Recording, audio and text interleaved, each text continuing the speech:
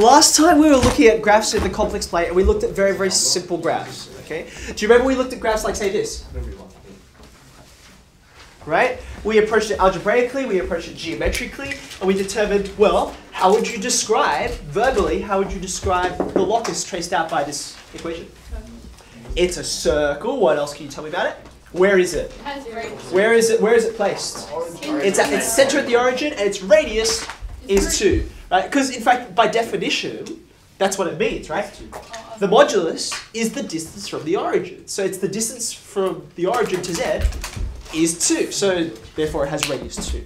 Okay. We looked at some inequalities. We looked at stuff like this. I think this was. Did we do greater than or less than? We looked at this. We have to just tackle them algebraically. So here you can see your imaginary components are going to cancel out, which leaves you with just double the real component. You do your algebra, you get a region that accords with that, okay? And on we go. Now we're going to push a little further on this, and we're going to need our compasses to help us. So we'll get there. Here's the first more difficult example I want us to pick up on. Okay? All right, now, before we tackle this guy and do any algebra with it, okay, or any geometry, I just want you to remember back to when we were doing vectors, and we said, okay, if I've got z1 here, okay, and if I've got z2, say, here, where would, roughly speaking, where would the position vector of z1 take away z2, where would you expect to go? How would you roughly describe it? At z2, like it's the point. So here's z2, right? So if I'm thinking about z1 take away z2, you should be thinking about the negation of z2. So everything's in the first quadrant at the moment. So negation will come over here to the third quadrant, down here, right? So then what's going to happen when I combine them? Yeah. So the vector will be z1 to z2. Okay, now I'm going to put that one in. Before I put that one in, the position vector is coming off of the origin, right? So really, the position vector would be this guy, right? That'd be z1, z2. I'm doing it very roughly, okay?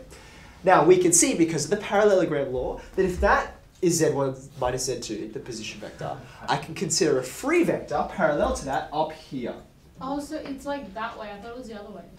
Okay, now it's very important which direction it's going, right? I hope you can see why it has to be going that way. Has to be going that way. If you consider the position vector, always come back to the position vector, because you can compute that just by a straightforward, like if you know what these numbers are, right? Like, okay, let's just do some guesswork, okay? I don't know, maybe that's something like 5 plus I. What might that be? I don't know, 1 plus 4i or something like that, okay? So when you do z1 take away z2, do the real parts first, you're going to get 4.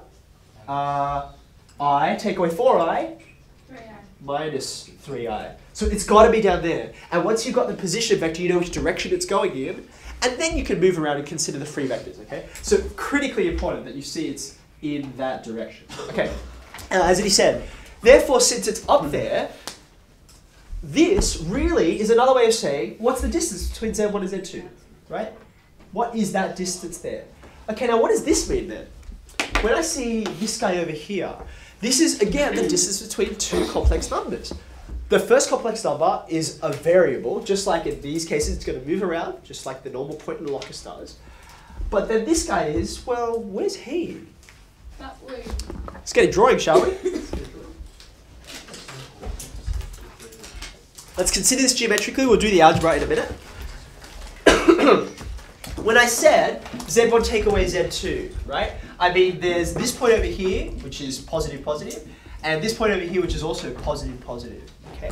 So when I say this, z take away 2i, the point I'm considering is not negative 2i. It's 2i, right? Z's one point, 2i is the other point, and I'm finding the distance between them, right? That subtraction doesn't mean the point is minus 2i. It means I'm comparing them. I'm taking the difference, okay? So therefore, what this means is, in fact, I'll write this for you. This left-hand side means the distance from z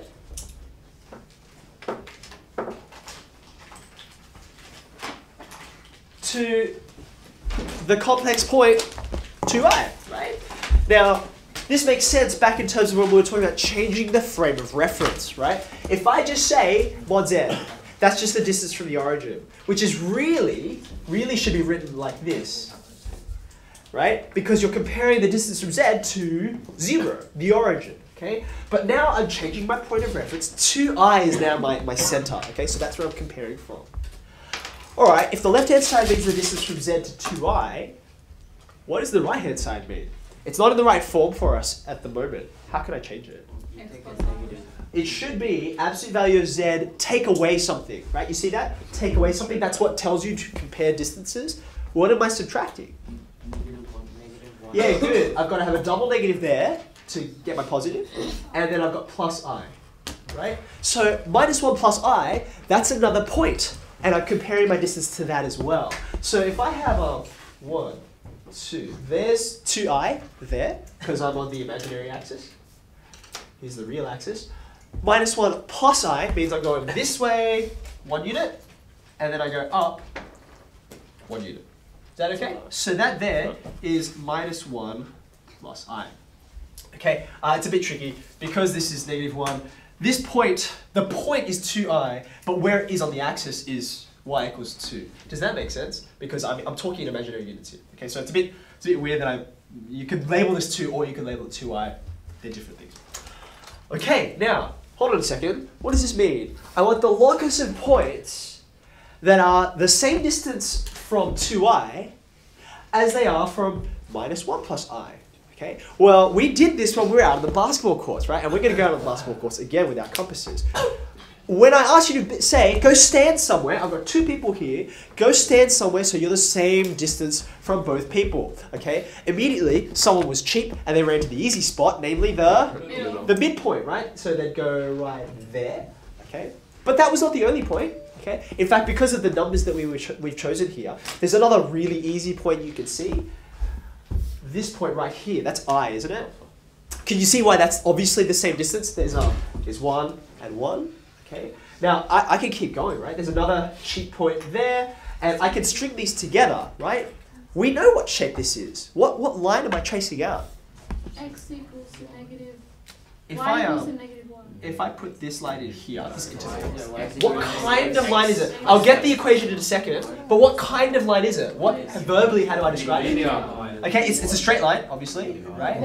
But it's not just any straight line. It's perpendicular.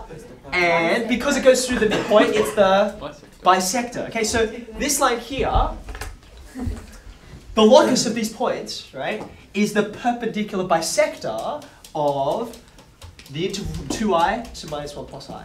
Okay. Now, because you've been given really easy numbers in this case, right, I think we can probably work out what the equation of this line is, right? What does the gradient look like to you? -1. Looks like -1. How do you know it's -1? Because the gradient between the 2 points is 1. Good, so that gradient's easy to see, it's 1. I want the perpendicular, so it's -1. So I'm going to get something in the form y equals -x. What's my y-intercept? +1. It's +1, okay? So that's the equation that I'm guessing. Can I verify it algebraically?